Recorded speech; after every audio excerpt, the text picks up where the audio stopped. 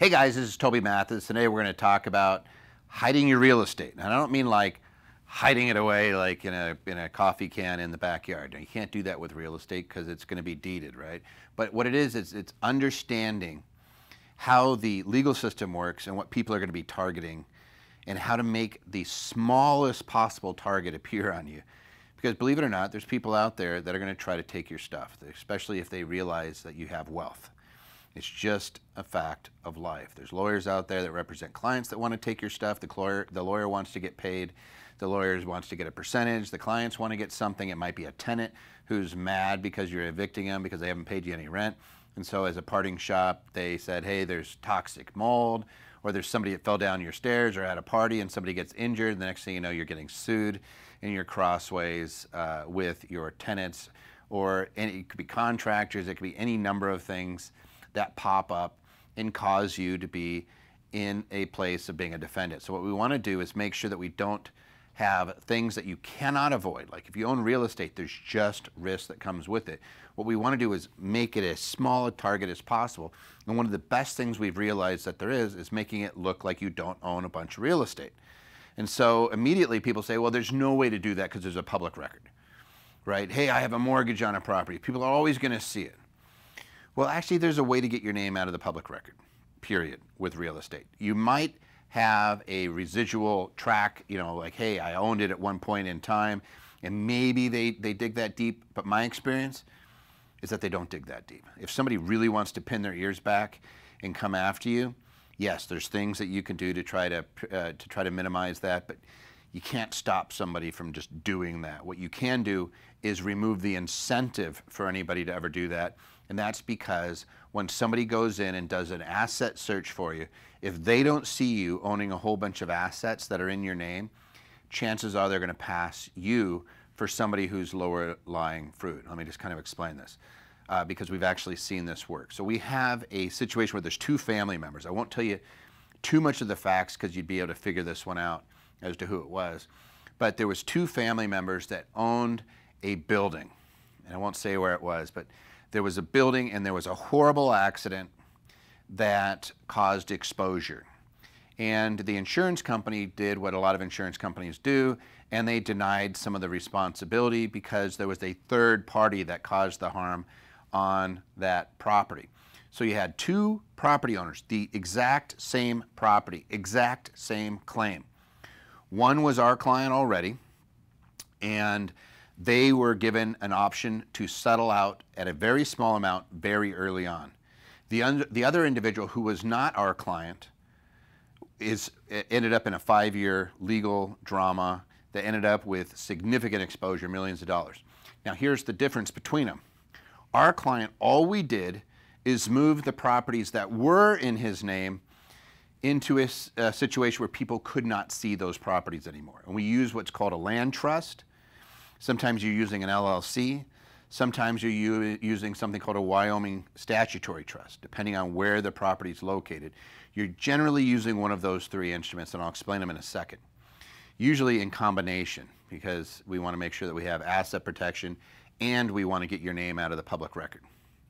So in this particular situation, all we did is move his properties that he had in his name into a structure where nobody could see that they were his properties anymore.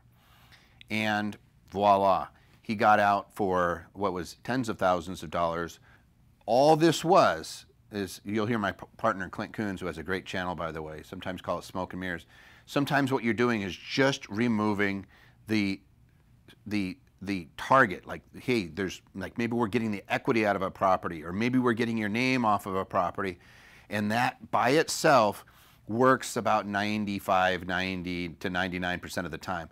But you still want to have the protection as well, and that's using something like an LLC, right? So we may have a property, let me give you an example. I might have a single family residence that I put into a land trust because there's debt on it. Let's say that we're in Florida and we use a land trust. Land trusts in Florida actually have asset protection as well. But let's just say that we put it into the land trust because we don't want doc stamp fees or anything like that, and there's a mortgage on it. So we move it and boom, your name is no longer on title in the public record. So if somebody searches, they're not going to see that that is your property in your name. But we're not going to stop there. We take the beneficial interest of that LLC or of that land trust. And a land trust, really simply, is somebody who gives somebody who manages it for the trust. That's called a trustee, for the benefit of a beneficiary. And the beneficiary has all the rights to the income and occupancy. So we're breaking the property into three pieces: the person that gives it, the person that holds it in their name on behalf of the trust, that's called a trustee, and the beneficial interest. So we take the beneficial interest and we move it into an LLC, which gives it a ton of asset protection. The trustee, we like to use anonymous companies out of jurisdictions like Wyoming. Or you can use an attorney or a trusted advisor or something like that. The most important thing is that your name is not on a public record. You can literally do this in every jurisdiction. If somebody says, no, you can't, I know that Arizona is different. No, there's a way to do it. Well, what about this place? No. Hey, there's only 14 states that even have statutes. Every state has common law. Every state allows trusts. It's a contract. That's all it is. So, where do they come from? If you want to get technical, when Sears Tower was being built, there's something called an Illinois-style land trust.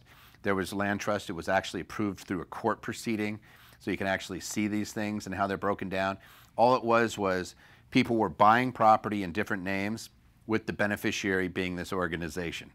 So the reason that they did is they didn't want everybody to know that they were accumulating this land, because the people would have held out and charged a heck of a lot more, because they would have said, these guys need all of these properties, otherwise the project's not going to go forward. So they just had different names going in and buying in these different trusts, but the beneficiary was all the same. That's all you're doing. It is taking the property out of your name and putting it into the name of a trustee in a trust. So it would be like this. So if it was me individually, it would be Toby Mathis as trustee of whatever I want to name the land trust. You could call it the green trust, the blue trust, whatever. You can pick whatever you want and then use the date for identification purposes. So the Toby Mathis, trustee of the blue trust, dated, June 1st, 2020 something, right? Whatever it is. That can actually be the name. That's what's on title. Now you say, Toby, you just said that I didn't want my name on it. Okay. Then we'll use an LLC. And we'll use one that's anonymous, like Wyoming. So it might be the 123 LLC, trustee of the blue trust, dated such and such. Your name's nowhere to be found. That is how you hide real estate. And we're not like, hey, you can't see my real estate anymore. What we're trying to do is make it so that it's not easy for somebody to see that you own a large portfolio of real estate. And we've seen it work over and over again over the last 25 years because our clients rarely get sued. We've never had a more stark example of what happens as the example where there was two individuals sued that owned the property together, and you saw how the difference in the way that they were treated from a legal standpoint. But we see it repeatedly with our clientele when somebody does have a liability occurrence, that it doesn't escalate into somebody trying to take anything else. Because there's two things. You actually have asset protection by using the LLCs. You actually have asset protection with the structure. But the thing that makes the target get really small is when they can't find your stuff. And if you want proof in the pudding, figure out how many homeless people get sued every year, right? They're not going to sue them because they're not going to get anything out of it. And the same thing is true of you. If they can't see you own a bunch of assets, say you own 10 pieces of real estate in an area, and a tenant is thinking about, trying to get a lawyer, they're fishing around because they want to take a piece out of you because they're mad at you for something. Maybe you evicted them because they trashed your place, and they want a parting shot, and they're looking for some bottom-dwelling lawyer to come after you that will take it on a contingency. The lawyer's going to at least look at it and say, hey, you know what, there's really no recovery here. I don't see a bunch of properties, or hey, there's this one, they only own this one property. They don't even have a lot of equity in it. Oh shoot, there's nothing for us to get. Maybe we could send a nastygram out, a letter or something. Maybe we could try to shake them for a little bit of their insurance, but realistically they're going to pass. And so you never even knew that happened. And all you did is you avoided having that, being molested by that lawsuit. That's it. How to hide your real estate. It's actually very, very simple. It's get it out of your name into a trust Sometimes you could do this with an LLC. There are ways to do it with anonymous ownership through an LLC.